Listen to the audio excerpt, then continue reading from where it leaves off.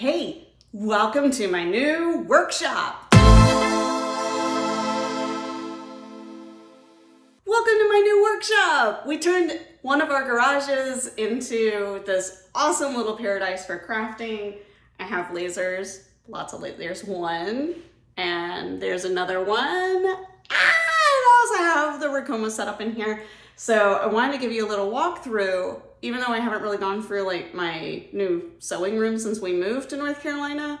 I thought this would be kind of cool because it's a garage and a lot of people have garages. So let's dive right into the things that we did. I totally just backed into this and hit my head so hard. But hey, that's okay because it's insulated and stuff. So first thing we did was we got a contractor out here to basically help us make the garage not a living space. We didn't want to close off the garage because I've bought and sold a lot of houses and I know that's like a #1 thing that is gonna make a sale bad. So we wanted to do the minimal amount of work just to like bring up the lighting and insulate the door a bit so that we could do things in here all year round, instead of me sitting on concrete flooring, huddling in a couple of blankets with a hot coffee with the laser at 2 in the morning.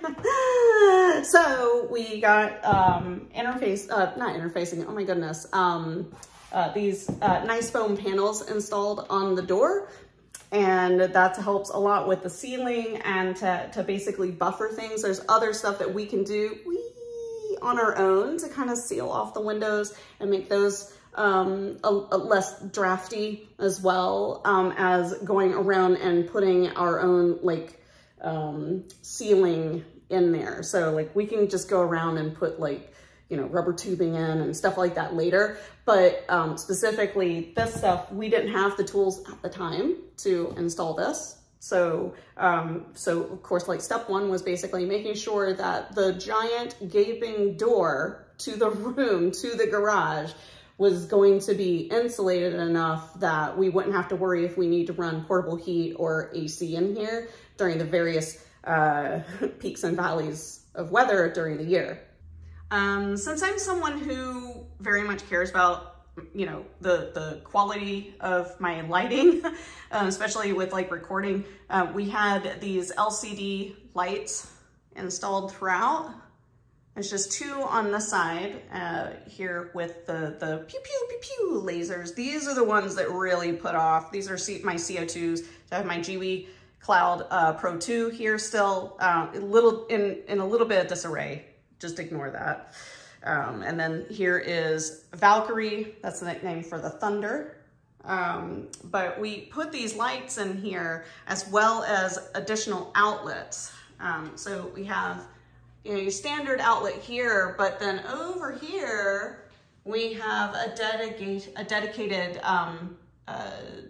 what is it, 20 volt, I guess, because the Thunder, the big boy laser here actually requires quite a bit of different power, and everything is on its own dedicated breaker, so we don't even have to really worry about that.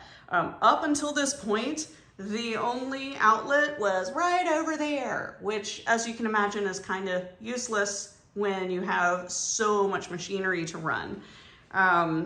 So yeah, so then just one over here. It is actually very bright and it's fine for what we need to do, you know, for being able to see what we're doing in here, but also being able to be lit appropriately for live streaming and videos.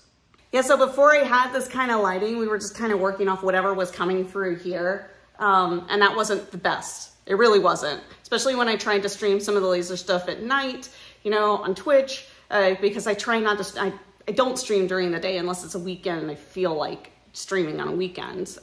That's not often, but it happens from time to time. So the lighting is actually really good though. Highly recommend. They also put daylight, fresh daylight bulbs up in the top, one light at the very top of the room.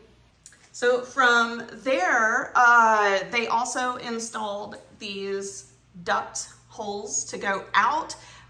So they just look like dryer vent hoods on the other side of the house. This goes directly to the side of the house. They're hidden behind a bush.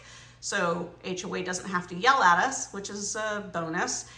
This other one here is going to be for the portable AC unit, or if I need to run both of the lasers at the same time, then I will do that.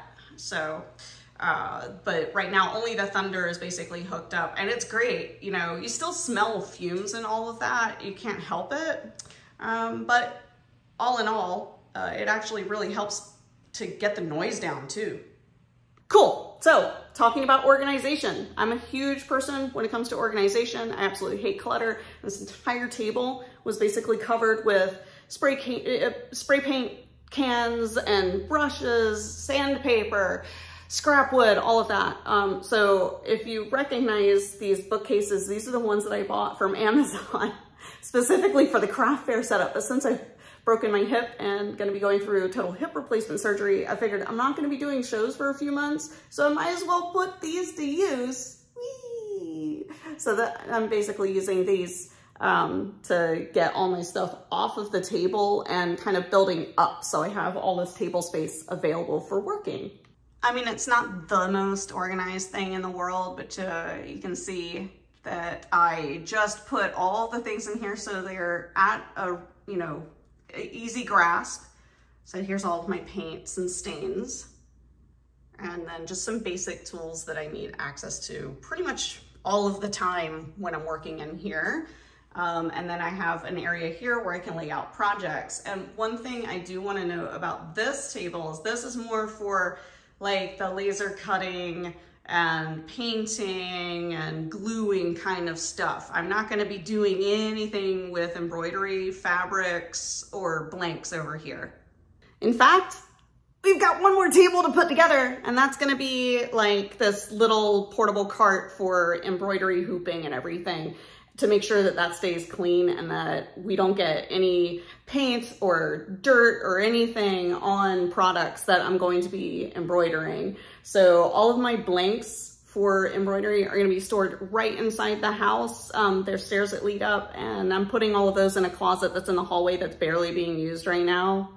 You know, it happens to the best of us, I guess. But that cart is gonna be what's used for hooping. Moving right along, right here, this is going to be the diode station. So this is another laser that's been provided to me. I will talk about that in a completely different video. But we bought another Husky cabinet so that we could store other things in it specifically for the diode lasers. So this will be my second diode laser, and we only have one out at a time. And then we have these somewhat cheapish, I guess, bookcases from Home Depot. They're specifically for garage stuff. This is where I'm storing all of the laser engravables and wood, acrylic, etc. kind of materials. There's the giant, this is my giant rotary for the Thunder right here.